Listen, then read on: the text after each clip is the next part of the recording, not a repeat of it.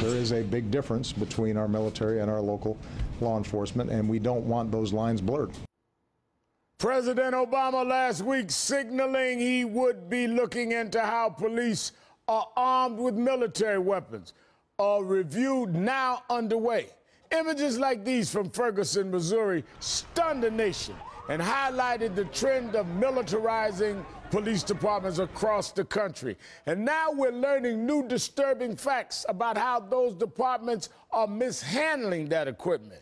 A report from Fusion shows 184 state and local police departments have been suspended from the Pentagon's military equipment program for missing weapons or for failure to comply with other guidelines.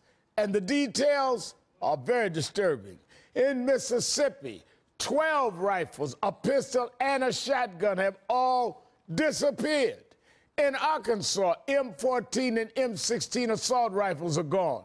A night vision scope is missing, and 5 shotguns are unaccounted for. Even worse, local police departments have had 2 military Humvees stolen or improperly sold, though they were later recovered. I mean, how do you lose a Humvee? What's happening with all of this military hardware? Too many police officers don't have the training for these weapons or a need to use them. Things have gone too far. We have to go back to real community policing to restore not just order, but trust in local police departments. Joining me now is Dr. Cedric Alexander, president of the National Organization of Black Law Enforcement Executives and chief of police for DeKalb County, Georgia. And Congresswoman Gwen, Democrat from Wisconsin. She's one of several lawmakers who signed a letter to the president urging him to create a national commission on police tactics and appoint a federal czar to monitor local police departments. Thank you both for being here. Let me go to you first, Congresswoman. I understand you fractured your elbow and came straight from the hospital here. You really do honor your commitment, so let me go to you first. I'm glad you're here and that you're all right. Always glad to be with you, Reverend Al. Let me ask you this. Doesn't this new report about police literally losing M16s support your call for a review of police tactics? Absolutely, because we are all very committed to community-oriented policing.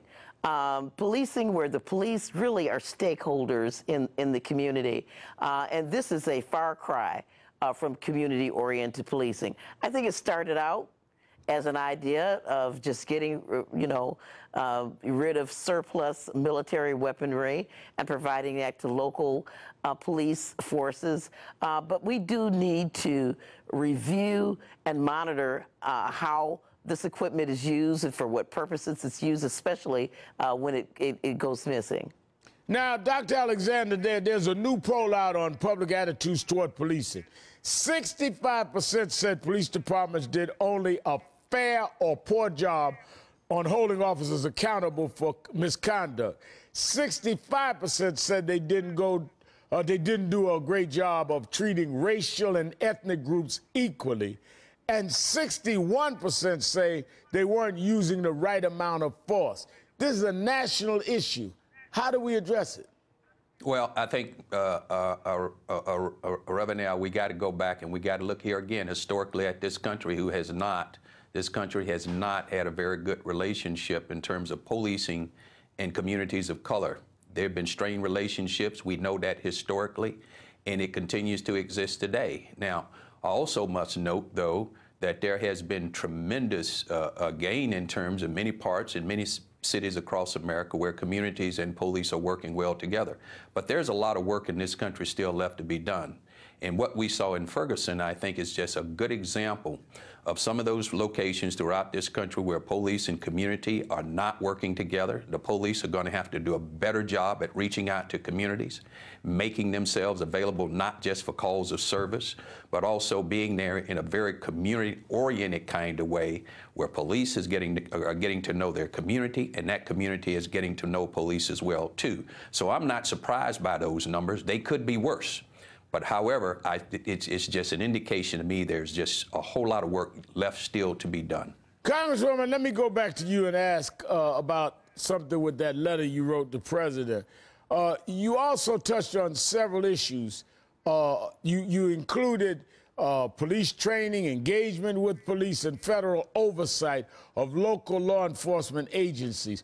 How would these efforts help prevent another Ferguson?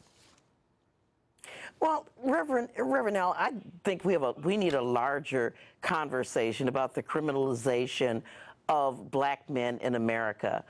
You know, as your other guest has just mentioned, this is a legacy issue, and I think, you know, to speak on behalf of the police to some extent, you know, institutions, society fails young black men a long time before they're 18 years old. I mean, they have higher than average rates of suspensions in school. They find themselves unemployed and unemployable. And police are there, and they see young black men as a threat because of all of the marginalization that's occurred prior to the encounter, say, between an officer and Michael Brown.